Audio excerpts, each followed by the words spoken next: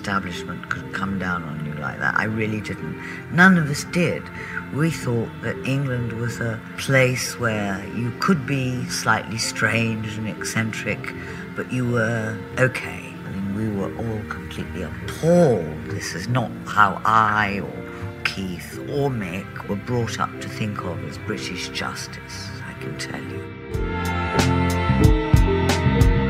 The Stones drug bust in February 1967, and the subsequent drug trial in June of that year, is a well-known chapter of pop culture from the 60s. There was a dead silence as the judge added, "You will go to prison for 1 year," and Richard, who earlier had talked in his evidence of what he called petty morals, went down to the cells without expression. Jagger was sentenced to 3 months imprisonment for possession of 4 amphetamine tablets, and Richards was found guilty of allowing cannabis to be smoked on his property and sentenced to 1 year in prison. Jagger was taken to Brixton Prison, and Richards to Wormwood Scrubs. Both were released on bail the next day pending appeal. Art dealer Robert Fraser, who was also at Keith Richards' home when the drug raid took place, received a year and did not appeal. At the time, it seemed obvious to everyone, including the establishment, that the sentences imposed upon him were completely out of proportion to the offences committed. But how did the music scene, and society in general, react to their convictions? Let's find out.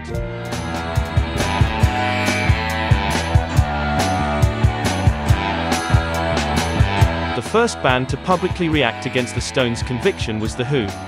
The band sent a statement to the press that read, "The Who consider that Mick Jagger and Keith Richards have been treated as scapegoats for the drug problem. And as a protest against the savage sentences imposed on him at Chichester yesterday, The Who are issuing today the first of a series of Jagger-Richards songs to keep their work before the public until they are again free to record themselves." The result was a single featuring the songs Under My Thumb and The Last Time. Under my thumb, the girl who once had me down. I told you once and I told you twice. The New Musical Express reported, The group plans to donate royalties from the disc towards assisting Jagger and Richards' legal costs.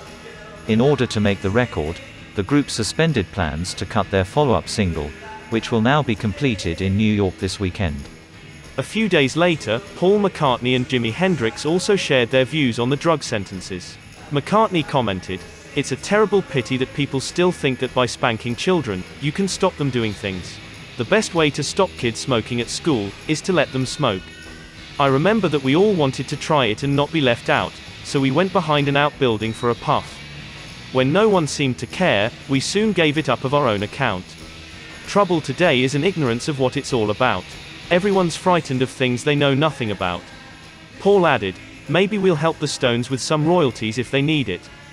Even though McCartney didn't mention it in the interview, George Harrison was also present at Keith Richards' home the night of the drug bust. And I was there very late, 3 or 4 in the morning, and then when I left, they were all busted and put in jail. In the newspaper it said another internationally famous pop star escaped moments before the net closed in, which just goes to show they weren't really ready to bust a Beatle at that point in time. They worked their way up from Donovan up through the Rolling Stones, and they waited to get the Beatles later. Jimi Hendrix commented, "The Stones should be judged only by their musical ability. All this talk of a pop star's responsibility is nonsense. People should realize that a cat is human too and wants a private life. This pop business is so much harder than people think. It's nerve-wracking and mind-bending." The people who write the articles really know what they want, more or less. And so they write, "Oh, the Rolling Stones are a load of yobs," and everyone's very prepared to believe it. I really don't care whether they think we're a load of yobs or not. I mean, the only thing I've got against our establishment is that I don't like its rules. And so these are mine.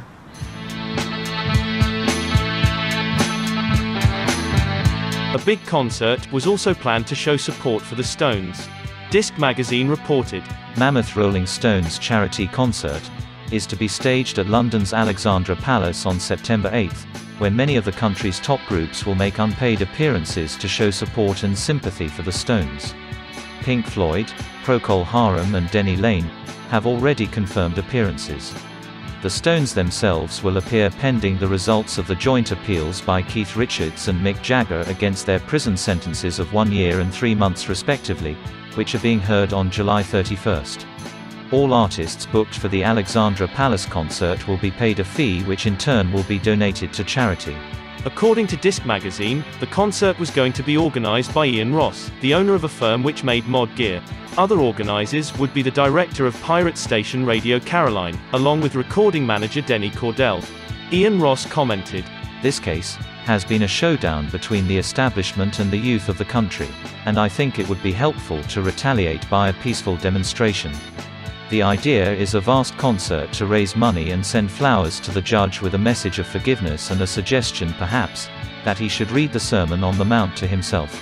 That same week, journalist Bob Farmer wrote an article about how young London reacted to the sentences. The journalist spoke about the big show that was supposed to take place at Alexandra Palace, and also reported on the demonstrations that had been emerging against the drug sentences. The journalist also wrote about how Carnaby Street shops were taking advantage of the sentences in order to make a quick buck.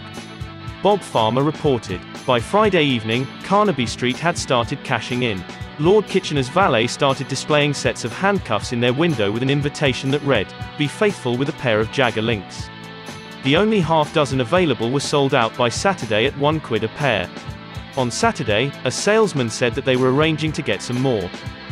At the time, many people wondered why Stones manager Andrew Oldham was nowhere to be found when it seemed obvious that his job would have been to devise a strategy, hire the proper legal and public relations firms, and defuse the situation. Oldham actually traveled to the United States to avoid possible arrest himself. Several years later, his business partner Tony Calder said, "I never saw a man pack his bag so quickly, he was terrified." Oldham later commented, "I was already not dealing with a completely full deck. But if you have 5 policemen in your house, you've got a good reason to think you're going to end up in jail, so I just left the country." The Stones felt that Oldham had acted like a coward, and this marked the end of their relationship with the manager. When Oldham visited the band in the studio a few months later while they were recording the Satanic Majesties album, it seemed obvious that the Stones no longer wanted to have him around. Oldham just left the studio, and never came back.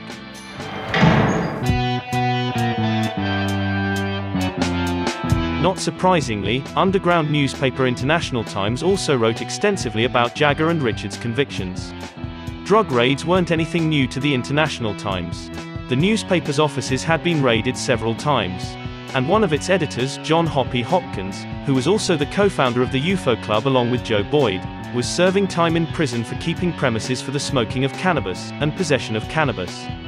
The International Times complained about the national newspapers not reporting on the police violence taking place during most of the peaceful demonstrations against the Stones' sentences. The International Times reported, On June 29, the police tried to induce violence by turning dogs on peaceful demonstrators outside the News of the World building. The demonstrations continued till early morning and 6 people were arrested. At night, approximately 2,000 people from various West End clubs gathered in Piccadilly to demonstrate. Again, the police used dogs against the crowd and at least one demonstrator was badly bitten. The same day, the Angry Arts Festival publicly disassociated itself from performers who wished to make protests against the sentences. Arthur Brown and the Deviants refused to play on the festival. On July 1, the third demonstration took place outside the News of the World building. The police became very aggressive and Deviant singer Mick Farron was beaten up by policemen. John Hoppy Hopkins' girlfriend Susie Cream Cheese staged a sit-down and was arrested along with 6 or 7 other people. The pirate radio stations spent most of the day broadcasting Rolling Stones records. On the other side of the Atlantic, New York hippies demonstrated outside the British Embassy. The following day, Stones records were broadcasted during intervals at the Cream and John Mayall show at the Savile Theatre in London. In his Performed Garden show at Radio London, John Peel broadcasted an hour of Stones records, and dedicated a Mothers of Invention song to Susie Cream Cheese. So there you have it, those are the Velvet Underground, without Nico actually on that one, and that was called European Sun to Delmore Shorts. And we'll be playing bits of that during the next couple of weeks in the Perfume Garden. Another one of the new LPs that I've got is by the Mothers of Invention, and the 4th bit, which will be the last bit that we can play, is the Son of Susie Cream Cheese, and we play some more of it tomorrow. So Susie, I hope you're listening, love, and understand she's in trouble too now, as well as Hoppy, for trying to defend a few of our basic freedoms. So here we go, Mothers of Invention. In the end, when the Court of Appeal reviewed the case, what persuaded the judges to look skeptically at the original sentences was an opinion piece published in one of the pillars of the establishment, the Times newspaper. The editorial, written by William Rees-Mogg, surprised most of its readers. Who breaks a butterfly on a wheel? One has to ask how it is that this technical offence was thought to deserve the penalty of imprisonment. The normal penalty is probation. Several years later, some sources claimed that Rees-Mogg was so concerned about the emerging counterculture movement in Britain, that he wrote the editorial with the intention of turning Jagger into a sort of intermediary figure between the counterculture and the establishment. If we take a closer look at his editorial, the journalist only focused on Jagger's 3-month conviction and never mentioned Keith Richards or Robert Fraser's sentence, so there could be some truth to that. A few days after his drug charge was overturned, Jagger agreed to be interviewed by the journalist on the World in Action television special. And Rees-Mogg probably thought he had achieved his goal. However, just 3 weeks later, the Stones shot a promotional film for their new single We Love You. The film was based on the trial of Oscar Wilde. Rees-Mogg, who was a Catholic moralist who often spoke out against homosexuals, was completely disgusted by the promotional film, and felt that the Stones were laughing in his face. The sarcastic We Love You chants from the song probably resonated in his head for the remainder of the year.